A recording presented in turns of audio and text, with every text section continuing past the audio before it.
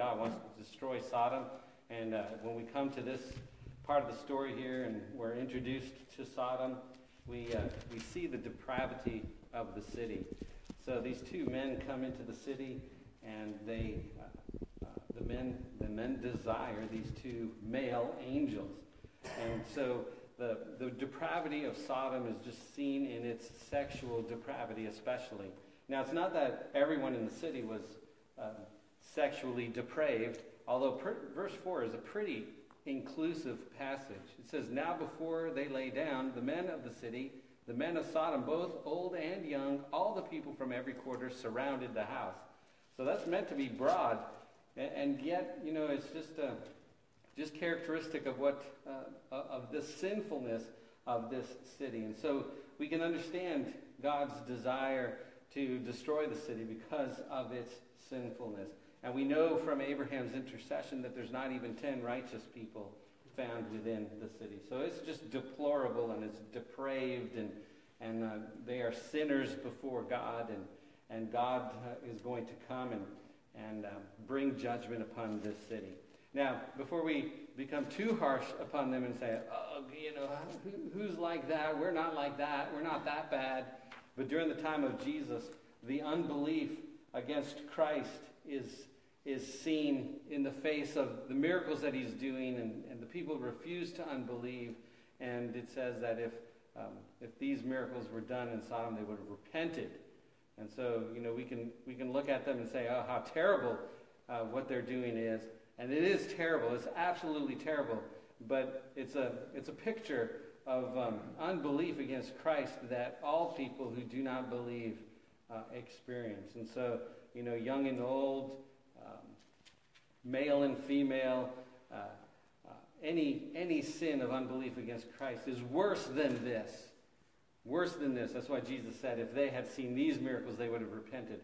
And so, there's the call to stand true for the gospel, stand true for the Word of God in this society in which we live, and we understand that our true stance, our being the salt of the earth and the light of the world, that is important, and we should stand that way for the sake of the people, that they might see it and hopefully repent. And so we need to stand up and share the gospel in this world, and that's seen in the stinky Sodom here, this sinful Sodom and their sinfulness before God.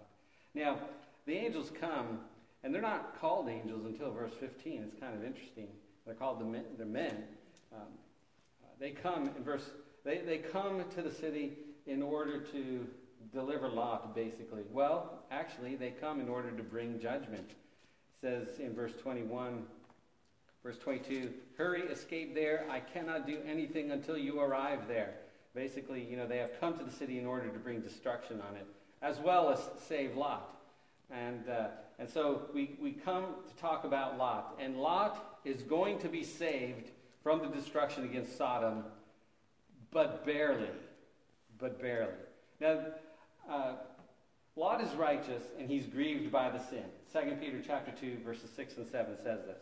"Turning the cities of Sodom and Gomorrah into ashes, condemned them to destruction, making them an example to those who afterward would live ungodly, and delivered righteous Lot, who was oppressed by the filthy conduct of the wicked." So he sees the wickedness of Sodom, and he's grieved by it. That's what 2 Peter chapter 2, verses 6 through 7 say to us. But to find the righteousness of Lot in this, you really have to look hard, except in his plea to the people of Sodom to not do this horrible thing against the angels there. You kind of see it in verse 9, in their condemnation of him, that this one came in here and he keeps acting as a judge. That's right. He stands out almost as if has never been accepted, and he's probably never been accepted because he's withstood their immorality. So, yes, that would be another pointer to his possible righteousness. But, there's some pretty strong negatives that, stand over and against those couple of righteous statements there. First of all, he sits in the gate, and that probably is a reference to him being a leader of the city. Now, not that there's anything wrong with being the leader of the city, but you know, if you're going to be a leader in such a situation, you would have to be grieved continuously, or you know, you would have to leave. You just cannot. You just cannot stay around that kind of depravity as a leader of the church. And like the verse that Philip mentioned here, where is it? That you, yeah, they press hard. Which verse?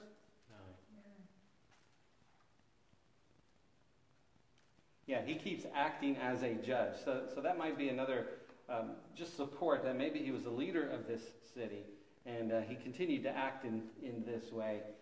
So that's not necessarily a negative, but in light of all of the depravity, you have to ask why. You know, does he continue to put up with all of this sinfulness? But be that as it may, you know, that may or may not be a negative. However, when the men of the city come and they surround the house and they want these two angels, now notice that Lot extends to them hospitality, just as we saw that Abraham did. You remember that? We talked about the hospitality that Abraham offered these two men. Well, Lot also offers them hospitality.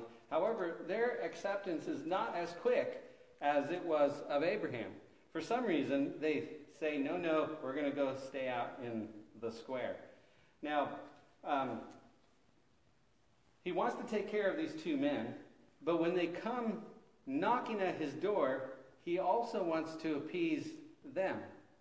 So you've got the people of Sodom who are coming to do this horrible thing with the two men, the angels, the male angels, and you have the two angels. And so Lot is trying to fix it on both sides, to the point where he is willing to sacrifice his two daughters to them, that he's willing to turn them over.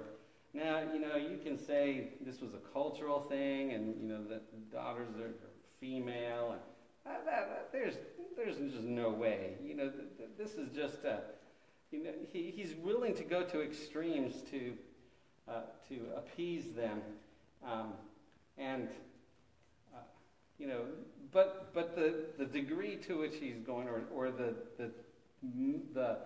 path that he chooses in order to bring this appeasement is just deplorable. I mean, how could you offer your two daughters that way?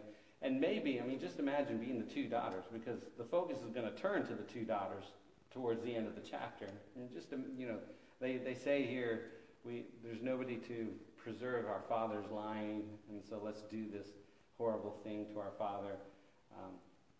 So it's just a terrible situation here.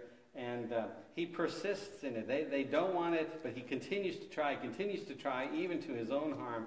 And then the angels themselves have to intervene in order to spare Lot, or to deliver him from this whole situation that he has gotten himself into.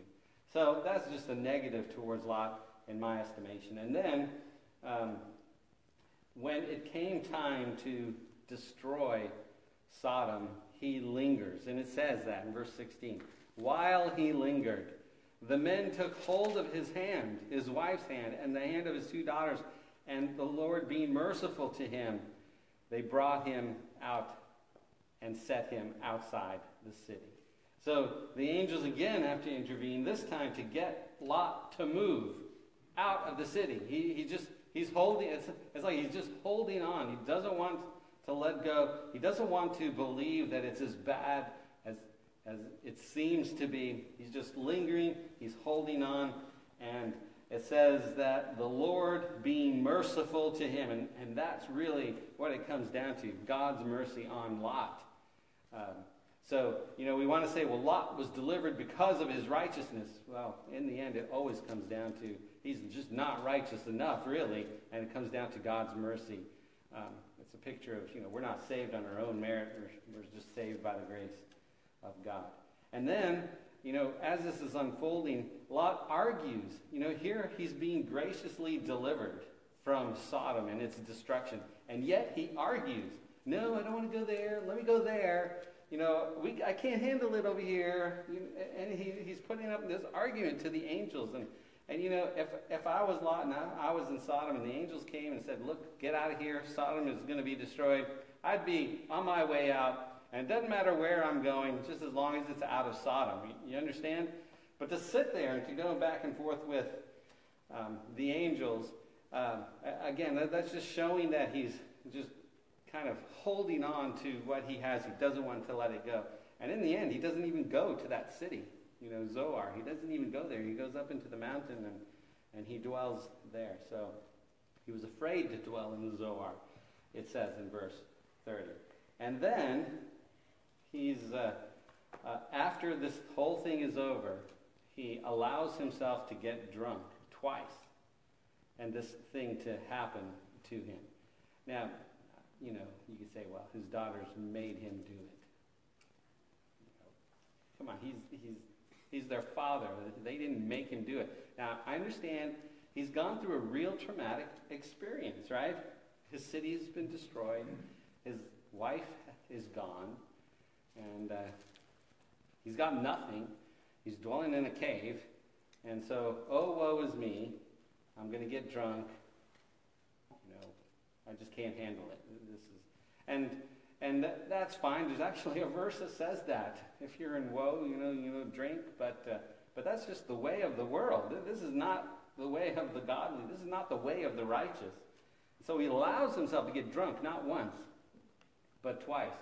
And I'm assuming that because of his drunken state, he's not fully aware or of what's going on with his daughters. But even being drunk, I can't imagine not being aware of what's going on, even though you're not aware of it fully. But I don't have any experience by which to judge how he would even let that happen. Well, it says he did not know when she lay down. That's right. He didn't know. So he's just drunk to the point where he's just he's gone. Yeah, that's right. He's beyond buzzed and just completely unaware. But anyway, that's just another strike against Lot. And then in verse 29, it says, "It came to pass when God destroyed the cities of the plain." Now look what it says here. That God remembered Abraham and sent Lot out of the midst of the overthrow. That verse seems to imply that Lot is spared for Abraham's sake and not just his own sake. So all of these things, Lot is saved, he is, but just barely. He's just showing the same character that picked the cities of the valley to begin with because of their lush and their fruitfulness and the plenty that they offered. The same characteristics that caused Lot to choose the cities of the valley to go live there, namely Sodom, is the same things that's at work, just that he's struggling with throughout this whole thing. Let's keep our finger here and turn to Luke chapter 17. Luke 17.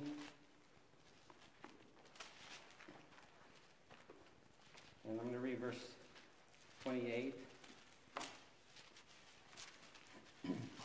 And this is referring to the destruction of Sodom. "Likewise, as it was also in the days of Lot. They ate, they drank, they bought, they sold, they planted, they built. But on the day that Lot went out of Sodom, it rained fire and brimstone from heaven and destroyed them all. Even so will be in the day when the Son of Man is revealed." So Lot is mentioned in this passage, and referring to the end days is like it was in Sodom. So keep your finger here because we're going to come back to it in a minute. But there's a warning not to be so wrapped up in the world that we fail to see what's going on. In other words, the people of Sodom, they were so wrapped up in their day-to-day life, right? What does it say? They drank, they ate, they drank, they bought, they sold, they planted, they built. And then they were destroyed. There's another verse in Matthew that talks about the days of Noah in the same way. Just oblivious. They're oblivious to God. They're oblivious to his righteousness. They're oblivious to their failure to line up to it. They're oblivious to their impending judgment. Even though, especially right here at the end, there are some signs to that. And so those are the days of Lot leading up to the destruction of Sodom and Gomorrah. Any comments? Philip? I don't know. It almost makes me think of people who are like, I want to go to heaven, but I'm going to go feet first. That I'm holding on I'm holding on to the stuff of the world so much that God has to drag me out of. Yeah, we were talking about that in Sunday school this morning, in the sense that we were talking from a passage in 1 Timothy chapter 4, and it says, meditate or practice these things, and let your progress in the gospel be evident to all. We were talking about that in Sunday school, and we were asking the question about, what is it about being a fanatical Christian? Why is that kind of a turnoff to people? And basically, it comes down to there's the love of the things that are all around us that we hold on to, that we don't see the value of Christ. We don't see how much better he is. We just can't see that. He is so much better than anything that we might hold on to here. And so you're going to heaven feet first. You're kicking and screaming. You're holding on to, it's like your kid, when he's in rebellion and he's holding on to his toys and you're dragging him by the feet. No, I'm just kidding. Not like you were dragging him, but the whole idea of kicking and screaming and just going, but with a fight, and so that's how we are so often with the things of the world. We just hold on to them so tightly, not realizing that Christ is so much better, not worth holding on to anything. And it's unfortunate that we would not see that. So therefore, we're supposed to preach and exhort and encourage and rebuke and correct with the Word of God, so that we can learn how to see the value of Christ and the value of the gospel more than the things of this world. So anyway, that's Lot. Now, we've got to turn to Lot's wife also, because Lot is on the fence, and he happened to fall on the right side. Lot's wife is on the fence. She happened to fall on the wrong side, and she became a pillar in her community. I just had to share that. I've shared that before, but it's just so funny every time I think about it. You know the story. The angel said, "Don't look back, don't look back," and they're running out of there. They had to be led by the hand to begin with by the angels. Don't look back. Lot's wife looks back, and she turns into a pillar of salt. And that's just so, again, if Lot falls on the one side by the mercy of God, by the grace of God, Lot's wife fails. She falls off the wrong side, and she perishes. And she loves her life, just like Lot apparently did in so many respects. She loved her life. She loved her possessions, even though there was this horrible sin going all around. And I can't imagine that she would have been caught up with it too, but maybe she was. So even in the midst of the destruction, even when the fires of God's judgment are falling, she still looks back. And that's just amazing. It's perplexing. How can you love? Even in the midst of destruction, you can love your things so much that you look back. So anyway, let's go back to Luke chapter 17. And it just simply says here in verse 32. This is one of the top 3 shortest verses in the Bible. Verse 32. But let me read in verse 31 first. "In that day, he who is on the housetop and his goods are in the house, let him not come down to take them away. And likewise, the one who is in the field, let him not turn back." And here it is. Remember Lot's wife. So she becomes an example of, in that day, don't turn back to get your goods. Just flee. "Whoever seeks to save his life will lose it. Whoever loses his life will preserve it. I tell you, in that night there will be 2 men in one bed. The one will be taken and the other will be left. 2 women will be grinding together. The one will be taken and the other left. 2 men will be in the field. The one will be taken and the other left." And they answered and said to him, "Where, Lord?" So he said to them, "Wherever the body is, there the eagles will be gathered together." So Lot's wife just stands as a testimony against loving the world to the point of holding on to it. And if we make a comparison here, one taken and one left, we have Lot and his wife. The one escaped, and the one was left to suffer the consequences there, if you will. So or you could flip that around and come at it from a different angle. But there you have it. Lot's wife just loving the world to the point of her destruction, of her doom. Remember Lot's wife. So that's Lot and Lot's wife. Any comments about Lot's wife there? She's remembered forever in the New Testament even. Not just in the story here in the Old Testament of loving the world and things of the world.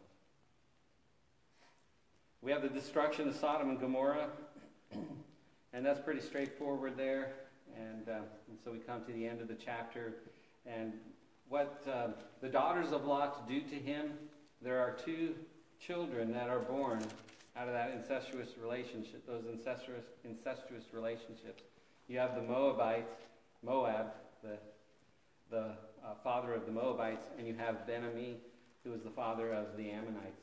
And the Moabites and the Ammonites they're going to have contentions with the children of Israel from this point on. It's going to be a problem, and it all goes back to this whole sinfulness that takes place in this chapter. What a low chapter we have in Genesis chapter 19, and basically you can't go anywhere can't get any better from this point on. It can't get any lower, is what I mean, after this point in Genesis chapter 19. And I think it actually stands as kind of a transitional chapter to the work of God in the lives of Abraham, Isaac, and Jacob, and Joseph, all the way from this point to the end of the book. All right, any final questions, comments on chapter 19 of Genesis, Philip? Yes, one other thing that kind of, with Lot, he and Abraham separated because they had such great herds and wealth that they couldn't coexist. And then here he is in Sodom, and he flees and is left with nothing.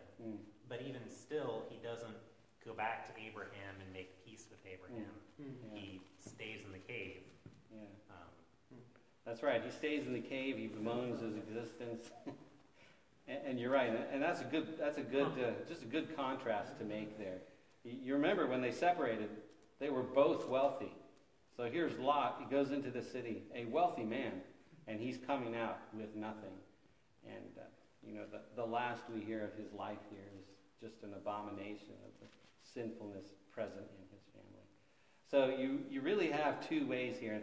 And again, the New Testament calls him righteous Lot. He was delivered, and he's probably the only righteous one. And he is called righteous because of his maybe reaction against the sinfulness of Sodom. But still, he's like, what does that passage say? The one who is saved, but has yet one out of the fire. That's right. Just as one that barely escapes the fire. That's Lot, as opposed to the prosperity and the blessing that Abraham experiences because of his continued devotion to God. So love the world, if you will, but the best you can expect is to be like Lot if you're going to hold on to the world. The lesson here is to leave the world behind. There's nothing in this world that's worth trading for the presence of God in our lives. And if you have tasted and seen the goodness of God and the mercy and the grace of God in your life, you know that there's nothing, no joy that can substitute for that. And so that's the lesson for us tonight. All right, let's move on to